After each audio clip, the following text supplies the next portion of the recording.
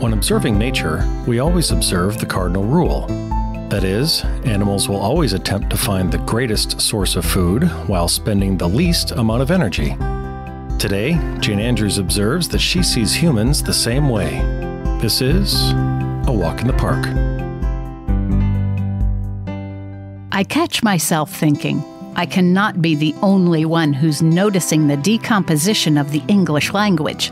If animals are looking to spend less energy to get from point A to point B, are we doing the same thing with our communication? Are abbreviations abbreviating our lives down to the least common denominator? IDK, that is, I don't know, but some abbreviations are actually more difficult to say than the words themselves, which then doesn't make any sense. As part of my HR responsibilities at work, I interview new applicants. There is nothing that brings an interview to a grinding halt faster than thought spacers. Words, that are, inserted in order to, delay completing a sentence. The most recent offender is the overuse of the word like. It's gotten like to be like a contagious condition that spreads throughout the staff, and once it's there, it's almost impossible to remove.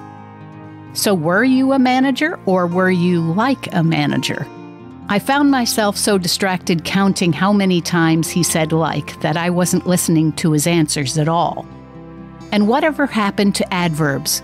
Having created hundreds of advertising campaigns in my day, I would have been raked over the coals if I came up with the sell line, "Drive safe." How did that get past the boardroom? How did millions of dollars of airtime get bought backing incorrect use of sentence structure? How many people out there are yelling back at their TVs, "Lee, drive safely"? I find it refreshing when an advertiser actually uses an adverb correctly. It's not that hard. It's only one syllable. And its proper usage prevents the advertiser from insulting the intelligence of the very audience they are targeting.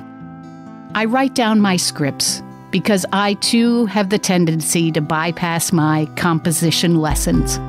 Mostly, I believe people listening deserve the dignity and respect of my not implementing shortcuts. Drive safely. You've been listening to A Walk in the Park with Jane Andrews, broadcasting each week at this time. A Walk in the Park is brought to you by Wild Birds Unlimited on Route 2 in Warwick.